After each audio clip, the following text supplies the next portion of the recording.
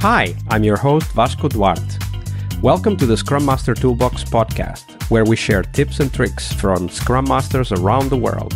Every day, we bring you inspiring answers to important questions that all Scrum Masters face day after day. Hello everybody, welcome to one more week of the Scrum Master Toolbox podcast. And this week, joining us from the USA is Mike Lyons. Hey Mike, welcome to the show. Hi, great to be here. Thanks so much for the opportunity. Absolutely. So Mike, reading the Agile Manifesto in 2006, decided to focus on making teams and organizations more adaptive and efficient. And despite facing failures and mistakes, I'm sure we'll hear more about that in this week's episodes, these experiences provided him with a valuable lesson or lessons that enhanced his ability to achieve tangible results with Agile. Now, Mike, that was a short intro. Tell us a little bit more about yourself and how did you end up becoming a Scrum Master? Yeah, thanks. In 2006, like you just mentioned, I was working on a large scale, multi-year, many millions of dollars project, traditionally trained PMI. I didn't have my PMP yet, but it was a traditional project. Not my first one. I'd been in the industry for quite a while. I've been in IT my whole career, but I remember this particular one, Vasco. I remember this particular project because it really stood out to me. We were in like month 3 of requirements gathering. You'll remember this. The users shall select the system's button to choose their county. It was a elections system. Anyway, and then we would argue about the word select for 20 minutes. You can't say select because they might click. But what if they use the keyboard and hit enter? Okay, if the user selects enter, and 30 minutes later you're arguing, and I just was just sort of exhausted. And I went for a walk. I went up to the 4th floor and where the IT department was, and there was a conference room, and posted on the wall was this Agile Manifesto. I'd never seen it before, but I remember reading it, these 4 simple values. And it was like a physical relief. I remember like a this is easier. This is better. And it can be easier and better for sure. More natural, maybe. Maybe it's not easier. Maybe I need to think about that. Because maybe it's not easier. Well, I don't know if it is easier or not. That is a good point. But it definitely can be better. I think so. And it resonated deeply with me. And it was sort of, as you read in the bio, sort of started this journey. And one of the first things I did was get some training, because I'm like, well, what is this thing? And I discovered the Certified Scrum Master, the Scrum Alliance Certified Scrum Master. And oh my gosh, it's been a while now, but, and then from there just continued to learn and grow, and actually left that project. And I sort of made a pact with myself. That I don't want to do it this traditional way. I want to do things differently. And I've been just so fortunate, so blessed to be able to have been able to be in the Agile delivery space now since then. But that's what started, and that's how my first role became a Scrum Master. I guess technically I went from business analyst to Scrum Master was kind of the transition.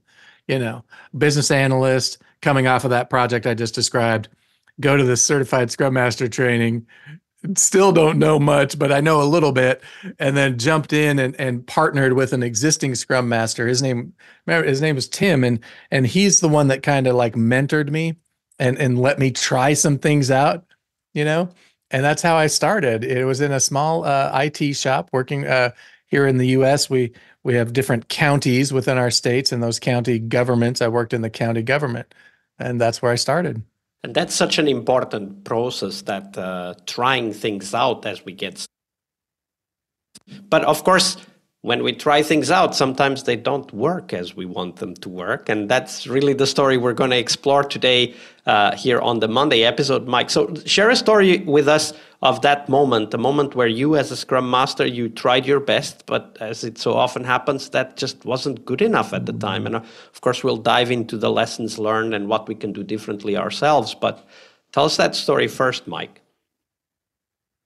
At the same program I was just describing there, we were probably, I was probably, maybe half a year into my new Scrum Master, so 6 months in, and we were in a sprint planning session, and I can remember there was a need for this adding a pick list item to a drop down menu.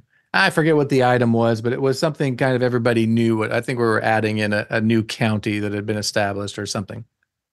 And I remember in sprint planning, my newly minted Scrum Master, 6 months in, we were using user stories. Now, I know user stories are not part of Scrum, but we were using user stories. And so I said, okay, well, how are we going to write this? As a user of the system, I want to add this new value to the dropdown so that I can select it and then be more efficient in my ability to select. And I remember the developer, his name's Quentin, he looked at me and he said, I'm not writing all that crap down. I thought, what do you mean you're not writing it down? We do user stories. This is how we do it. And I was like almost offended, But he said, we're not writing all that down. Look, I just know we're going to add in this Gilpin was the answer. Gilpin, I don't need a user story for that. And I just remember it being this moment of, oh, okay. I don't need to be, what is the word? Maybe prescriptive.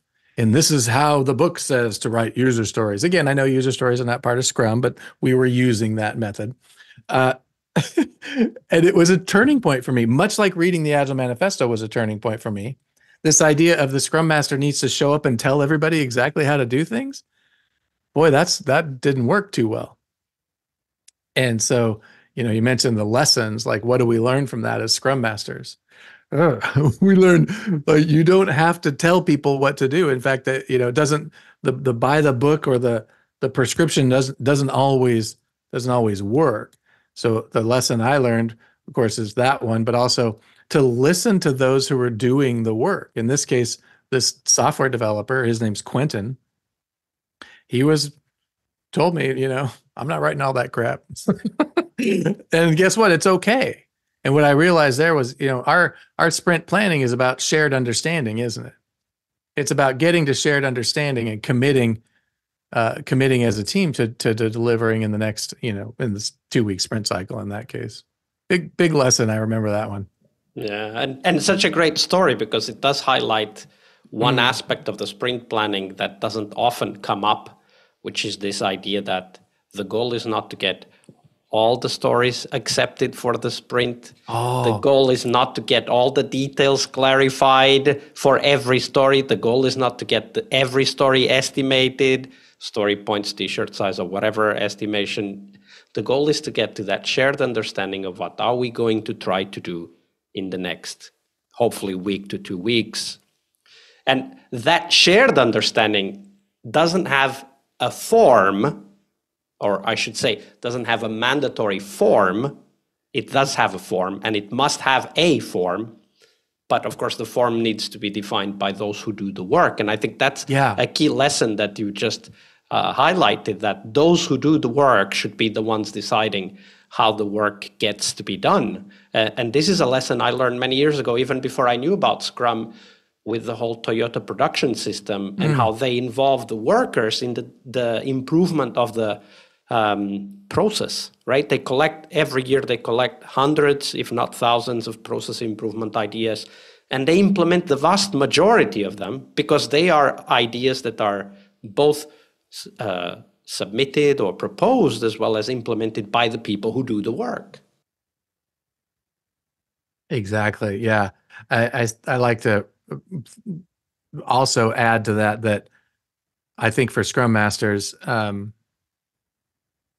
really anybody that wants to be in this sort of agile delivery space, there's a bit of like intellectual humility that needs to enter in. This idea that I don't. I'm definitely not the smartest person in the room. I'm just like, let's start there. But also, I mean, the people who are closest to the work, as you shared in the TPS example, they have great ideas. They're the smart ones. They're the ones that are close. They're going to have the innovative, solutions and best ways to do it. Also because they have to. It's their work. They have to face it every single day. Isn't that right? Yeah. And so maybe what, to further that lesson, just to think more, even I'm sort of learning as we're talking is, part of our job is to make sure to give them the space and the freedom and the protections to do their best work.